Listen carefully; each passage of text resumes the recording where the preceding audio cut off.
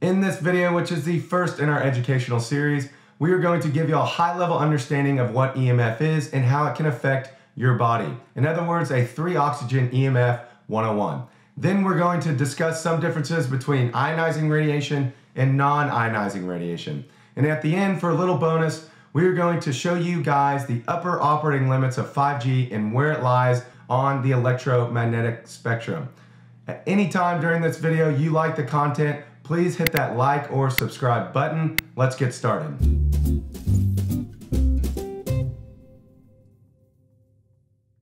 Hello and welcome. My name is Ford Bidding, the founder of 3-Oxygen, which is a company that makes EMF blocking apparel. Right now, we just offer a line of boys and men's underwear. We think that is the most pressing need of the market, given the location of where most men and boys store their phone, which is in their front pocket next to a very sensitive area. In a nutshell, we make underwear that blocks the harmful RF energy or radiation that your cell phone and laptop emit. Now, electromagnetic fields can be a confusing topic when you're trying to figure out how it relates to you and your electronics. But after this video, you'll have a better understanding of all that, and you'll begin to see a bigger picture of why this topic is definitely something you need to understand, not only for you, but for your loved ones. Let's dive right in. Electromagnetic fields, or EMF, are produced by any electronic charge. These fields are both electric and magnetic and travel at the speed of light, and this creates electromagnetic radiation, or EMR. In general, electromagnetic radiation has two types, ionizing and non-ionizing. And in general, there are two types of effects associated with them, thermal and non-thermal. Let's discuss the first type of EMR, which is ionizing. Examples are the sun's cosmic rays, X-ray, and the far end of the spectrum, radioactive isotopes. We know that there are both thermal and non-thermal harmful effects associated with ionizing radiation. Checkmark means we have a good understanding of the limits to these effects. These limits can be in the form of wearing protection and dosage and exposure limitation. Red means we are confident it's harmful.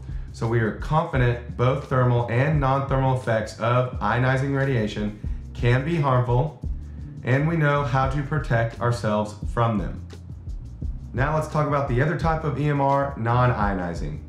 There are more than just these two types of non-ionizing radiation, but we're only going to cover extremely low frequency, ELF, and radio frequency, RF. Examples of ELF are electric shaver, blow dryer, and people. That's right, I said people. We are electromagnetic beings. This is why when you die, they try to give you a jump start with a defibrillator. This is important to know and remember that we operate on this scale. Okay, so ELF can create thermal effects that are harmful to humans, but with limited dosage and exposure, you are fine. Obviously, don't hold the blow dryer in front of your face for an extended period of time. So, red check, we are confident that it's harmful, but understand the limits. Now, non-thermal effects of ELF. This is basically the radiation most electronic devices emit just for being turned on. No real communication or signal is coming in or out of it. We understand these limits, so check mark. Which for ELF, there really isn't any exposure limits. And it's not harmful, so green. Again, check mark means we have a good understanding of the exposure limits and know what we need to do in order to protect ourselves from it. Check, check, check, check, check. Red means it's harmful to humans, green means it isn't. Now let's talk about the other type of non-ionizing radiation, that is radio frequency, or RF. Examples are laptops, cell phones, and microwaves. Again, you see a trend here. There are thermal effects that can be created from these, i.e. microwave. Same thing, the red mark means it can be harmful, but we know the limits for exposure and how to protect ourselves. That holds true for a cell phone. If it's hot, keep it away from your body until it cools down. The FCC knows there are thermal effects and is supposed to have standards for this so your phone doesn't get too hot, but obviously it can. Now, what about the non-thermal effects of radio frequencies? As you can see, there is a red question mark. So this is actually what the rest of the educational videos in this series covers. We go into detail about the non-thermal harmful effects of RF radiation. And this is the category that 3-Oxygen Apparel will help protect you from. But remember, This is just a EMF and RF 101. So getting back on track, radio frequencies, or RF, are the type of frequencies that laptops, cell phones, and microwaves operate on. Look down here at this very basic and not to scale electromagnetic spectrum. This curve here represents all the different frequencies the above examples operate on. To the right, you have the higher frequencies, which is what radioactive isotopes emit, very harmful, so red. To the left at the end, you have lower frequencies that humans emit, not harmful, so green. And within these frequencies travels energy we measure in photons. Now this is where we go into the differences between ionizing and non-ionizing radiation. For ionizing radiation, there's enough energy per photon that it can ionize atoms, causing a chemical reaction.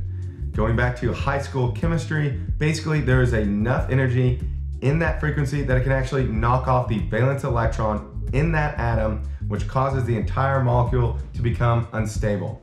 This is one way we can get skin cancer from the sun or an X-ray. Non-ionizing radiation does not have enough energy in its frequency to cause the ionization effect. That is why it is called non-ionizing radiation. Due to this fact, the FCC, FDA, NTP, WHO, ACS do not explicitly recognize RF exposure to be harmful. And we all thought that a green check mark belonged here, that is, until recently.